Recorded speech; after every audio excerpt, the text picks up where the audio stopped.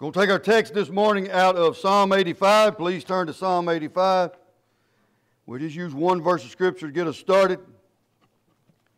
Psalm 85. We'll use verse 6 for our starting place today. Going into revival meetings this week, we want more than meetings. We want to have revival. We want God to meet with us in a mighty and special way, that His people are revived, that souls are saved, that it's lasting past Wednesday night, that it continues on in the foreseeable future. You pray for that. You pray for this church. You pray for Brother Ronnie Sile as he comes to be with us. And I know that revival is attainable. God can still bring revival. In Psalm 85, if you'd stand with me for the reading of the Word of God, Psalm 85, verse number 6 says, "Wilt thou not revive us again, that thy people may rejoice in thee?" The Lord God, we come before you. We ask you, Lord, for revival. We come before you, God, just asking for you to search us and try us. Reveal things to us that we need to change. And help us to be willing to repent and turn completely to you and allow you to have your way in our lives, individually, as families, and as a church. Father, that it might spread beyond this church. It might spread through the communities and the area and the counties and the state. God, we ask for you to be with our evangelist as he prepares to come. Give him the messages to speak, that we might have wonderful services and see you do mighty works. But God, this morning I need your help. We need your help. God, help us to preach your word only. Help us to set the stage for a wonderful week. Help, God, through your Holy Spirit, for your people to accept your word and allow your word to change us and mold us into the image of Jesus Christ. Help us to live anxiously. I'm talking about excitedly. Not worried, not fretting, but excited to be your people. Excited to do kingdom business. And excited about you coming back for us whenever that time is. Father, we just ask for you to do a perfect work through your word today. In Jesus we pray. Amen.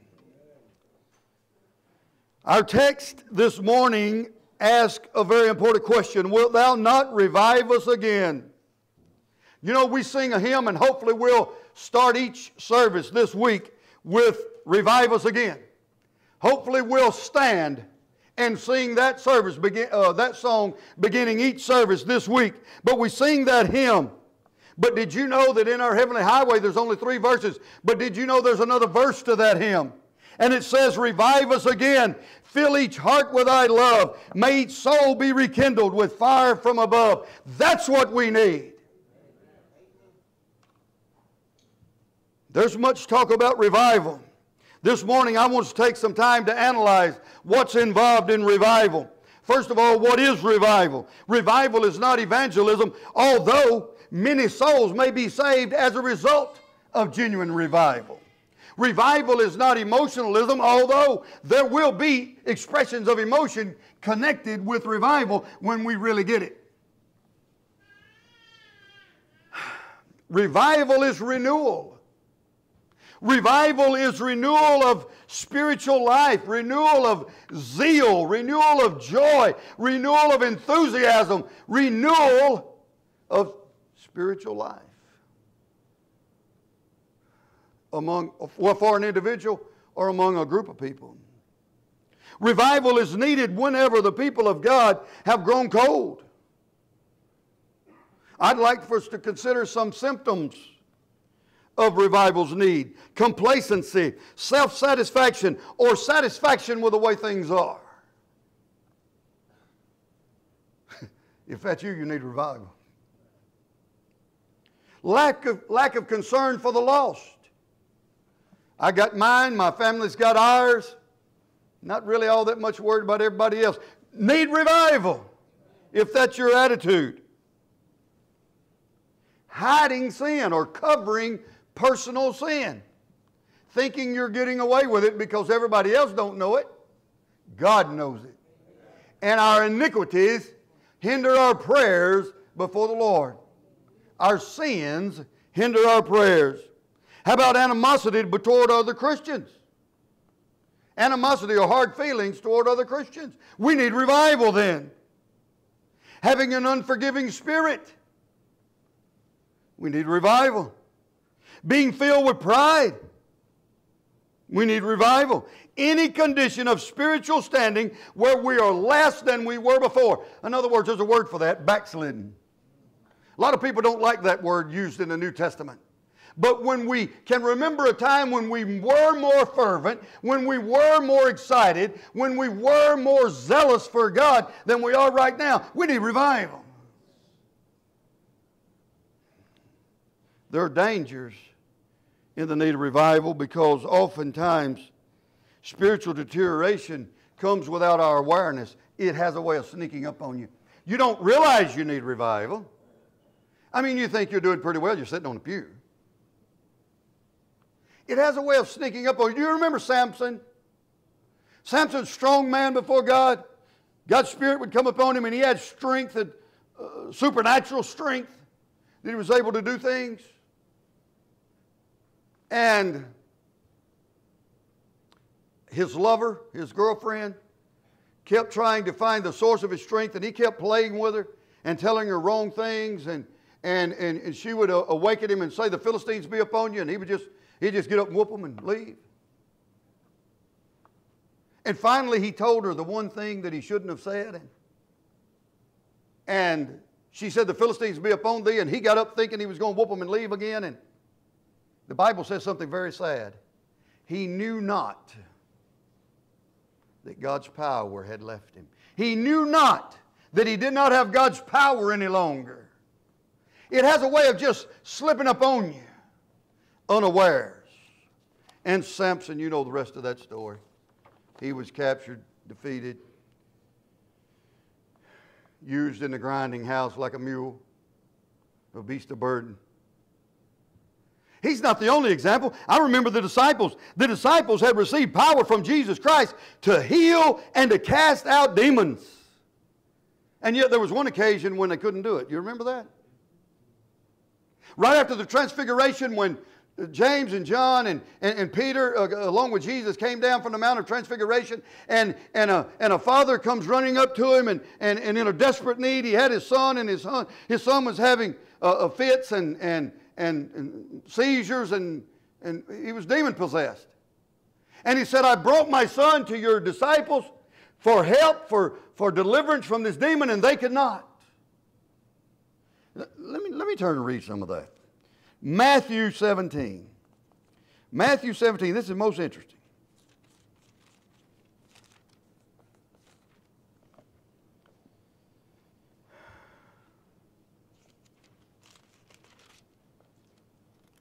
Verse 14 says, "And when they were come to the multitude, there came to him a certain man kneeling down to him, saying, Lord, have mercy on my son, for he is lunatic and sore vexed, for oftentimes he falleth into the fire and off into the water. And I brought him to thy disciples, and they could not cure him. Then Jesus answered and said, O faithless and perverse generation, how long shall I be with you? How long shall I suffer you? Bring him hither to me. And Jesus rebuked the devil, and he departed out of him, and the child was cured from that very hour. Then came the disciples to Jesus apart and said, Why could not we cast him out? And Jesus said unto them, Because of your unbelief. That's pretty pointed, isn't it? He's talking to his closest followers. Because of your unbelief. For verily I say unto you, if ye have faith as a grain of mustard seed, ye shall say to this mountain, Remove hence to yonder place, and it shall remove, and nothing shall be impossible to you. Howbeit this kind goeth not out but by prayer and fasting. They had lost their power, but they were unaware that it was gone. Jesus told them that it was because of their unbelief. Often the condition of our heart is such that we're not aware of our need for revival when it is at its very greatest. That's all I'm saying to us. It has a way of slipping up on us. The flesh will fight against revival. For to have revival, we must admit that we have a need, and that goes against our old fleshly nature. I don't know if you've been keeping up, but do you see how the last few sermons have been building up to this one each Sunday morning? So what kind of revival do we need? Revival means a return to life or a renewal, regeneration of spiritual life. Not that we've lost our salvation. We just need renewed. We just need that zeal, that thirst and that hunger back for God, that zealousness, that joy. You know, Jesus declared to the church at Sardis, "Thou hast a name that thou livest and art dead." Revelation chapter 3. I declare unto you, this nation has a name that she lives, dying fast. This nation, America, has a name as a Christian nation. We're no longer living in a Christian nation, my friend. We're living in a post-Christian nation. We say it in our pledge, one nation under God. Our coins have on it, "In God we trust." But I say unto you, it looks like most of the nation, it would be in money we trust, or even in government we trust, but it certainly don't look like in God we trust. We need revival. What's true for the nation is also true for the communities. Communities are made up of church people like us. We're where revival is going to have to begin. It's not going to begin in the State House or the White House. It's going to begin in the church house. It's got to begin with us. To the church at Laodicea, he calls upon them to repent. They thought they had need of nothing. They were rich and increased with goods and need of nothing. And Jesus proclaimed that they didn't even know that they were wretched and miserable and poor and blind and naked. That's when he said, "Because you're not cold or hot. I would that you were cold or hot.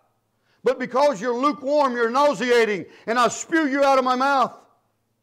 You see, the imagery there is that at nearby Hierapolis, they had hot springs, rejuvenating to sit in those hot springs of water, and it soothed the muscles. But by the time the water was piped into Laodicea by aqueduct, it wasn't hot anymore. It was just lukewarm. And nearby Colossae was known for springs of cool, refreshing water. You know how refreshing when you're hot and thirsty a cold drink of water is. But again, by the time it was piped into Laodicea by aqueduct, it wasn't cold anymore. It was just lukewarm. Now, I don't know how many of you like lukewarm water, but I certainly don't. I just want to spew it out of my mouth. It's nauseating. And that's exactly what Jesus says. The church there at Laodicea seemed to be full of professors, but not possessors of the salvation of God. Do you know what? It really opened my eyes. Do you know what? I heard Billy Graham say that it was his fear that as much as 75% of the church today, I'm not talking about this church particularly, 75% of the church today may be lost. He based that on the parable of the soils and the seed. Only 25% fell on good ground and produced fruit. And he said he feared that as much as 75% of the church today, isn't that a staggering number?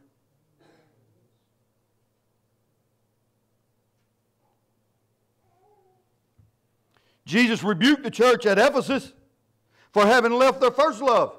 He said, I know your works and your labor and your patience, and you recognize them that are false teachers. But they did not burn with love for Christ any longer. They had left their first love. They had grown cold in their love for Him. Do we burn in our love for the Lord? Do we burn in our love for His Word? Do we burn in our love for His church and His people?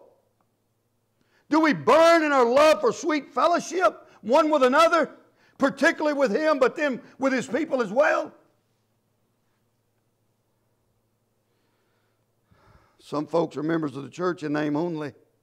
They're not interested in being involved in ministry. Others are satisfied with the way things are and they see no reason for change. Still others are too concerned about their own agendas and, to see the needs that are out there. We need to cry out to God, wilt thou not revive us again? We need revival. That should be our cry. God, it's me. It's my family. It's my home. It's my church. God, we need revival. Let it start with us, and let it spread to our sister churches, and let it spread to our communities, and let it spread through our state, and maybe our whole nation might catch on. We need a revival that will rekindle old fires. Revive us again means that there have been revivals before. The Christian life is made up of many beginnings. To illustrate the life of a believer, it's not like holding on to a hot air balloon and we just continue to rise until we get to Jesus and we're with Him. No, there are peaks and valleys, aren't there?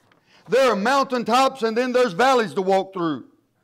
We need a revival that will rekindle old fires. Do you remember better days? Days of dedication to the Lord. Days of dedication to His work. Days when you came to church excited and expecting to see God move in great ways. Do you remember when Sunday morning wasn't a drag to get out of bed and to get ready, but you couldn't wait? You were up before the alarm clock. You were silently praying, getting ready for the day, to God to make me ready, that you could speak to me today. Don't let me be a hindrance. I want to be there. I want to get what you have for me. Do you remember that?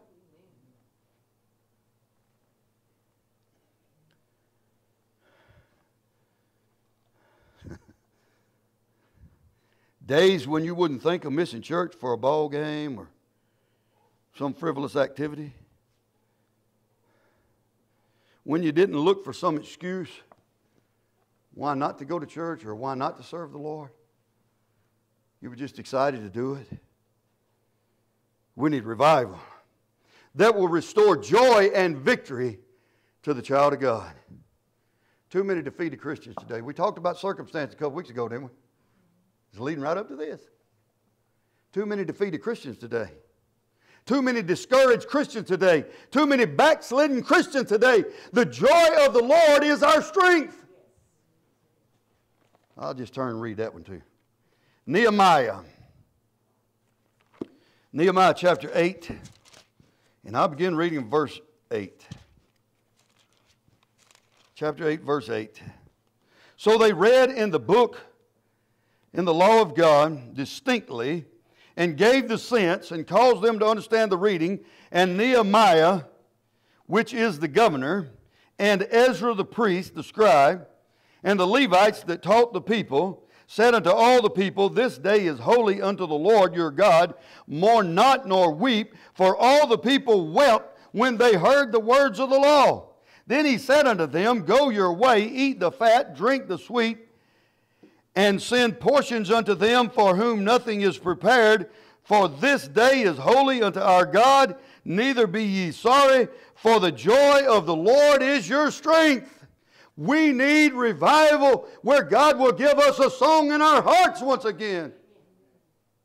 We've been practicing. If y'all don't know this, we've been practicing on Sunday nights and Wednesday nights for group specials. Group specials.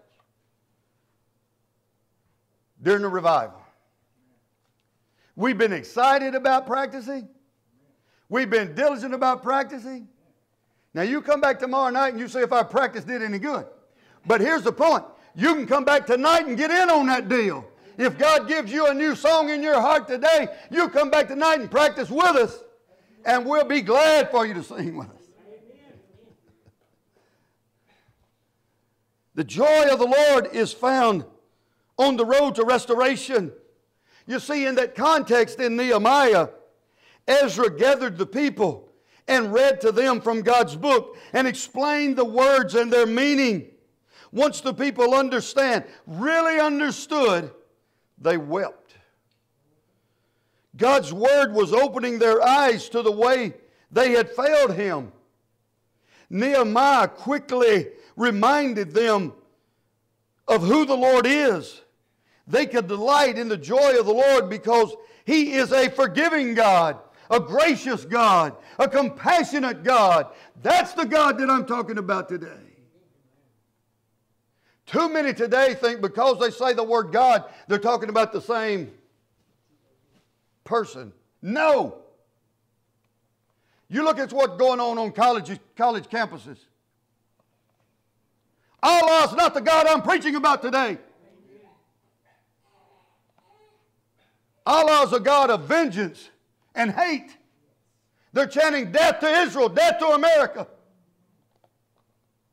I'm talking about Jehovah God, the one who loves you so much that He gave His only begotten Son for you, that through Him you didn't have to perish but could have everlasting life. I'm talking about the God that don't want you to perish. The God that says, I have no delight in the destruction of the wicked and the death of the wicked, but that the wicked would turn from his way and turn to Him and receive His goodness and His blessing. That's what God wants. That's Jehovah God, and that's the God I'm talking about today. How can we have revival? Only God can bring revival. He alone is the source. Our text said, wilt thou not revive us again? Wilt thou, O God? See, it's impossible for us to just schedule and say, we're going to have revival. No, we're going to have meetings. God willing. But if we meet the conditions, we can have revival. The conditions are to humble ourselves before the Lord. Prostrate ourselves before Him. Confess our sin, repent of that sin, and beg Him to meet with us this week.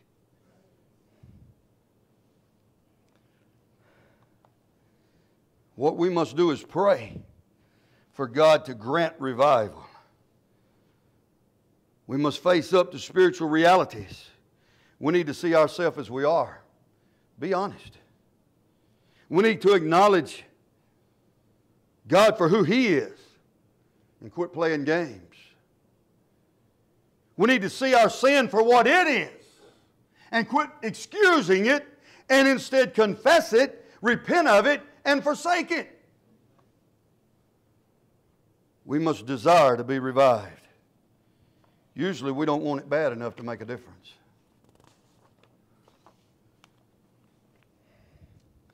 Isaiah 55, verses 6 and 7 says, seek ye the Lord while He may be found. Call ye upon Him while He is near. Let the wicked forsake his way, and the unrighteous man his thoughts, and let him return unto the Lord, and He will have mercy upon him, and to our God, for He will abundantly pardon. That's good news right there, my friends. God wants to bring revival upon those who genuinely seek it. In 2 Chronicles 7, verse 14, if my people, which are called by my name, shall humble themselves and pray and seek my face and turn from their wicked ways, then will I hear from heaven and will forgive their sin and will heal their land. Are we willing to put the work in? I think God wants us to have revival. We've established that we need revival. We need personal revival. That means individuals getting right with God. We need family revival. That means families getting back to a place where they need to be. That means church revival. That'll come when individuals and families get right. Church, a major priority in our lives, or church must become a major priority in our lives once again. When we love everyone in this church and not just certain ones. When we love our Lord and His work.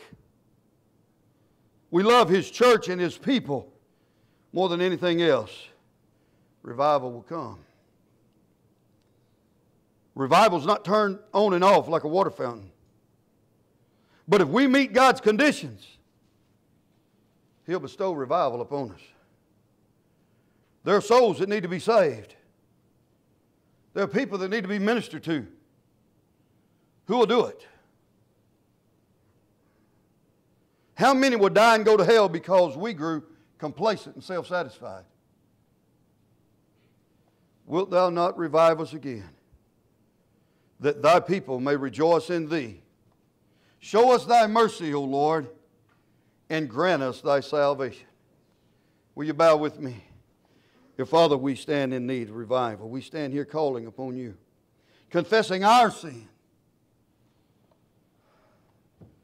repenting of our sin, asking for your help to turn our back on that sin. God, we're heartbroken over the condition of our land, our society, the way she's headed. We need you back. We recognize it's got to start in little congregations just like this one. God, revive us. Restore unto us the joy of thy salvation. Restore unto us the zeal and the fervency for your word and work, for your church and your service. Lord, Father, we lift up our evangelist, Brother Ronnie Sile. We ask you to prepare in his heart and in his mind the words that you want preached. And use him, God. Use him to deliver those words. Through your Holy Spirit, minister those words to every one of us, that they may change us. Father, we lift up the lost round about us. I thank God for being a part of a mission-minded church, that we send missionaries and monies all over the world. But God, don't let us sit lazily by here and let folks go to hell from the shadow of our steeple. I ask God for you to give us a burning desire for you, a burning love for you, for your word, for your work, for your church, for your people, but also to see the lost saved. We're asking, God, won't you come this week and revive us again? In Jesus' name we pray. Amen.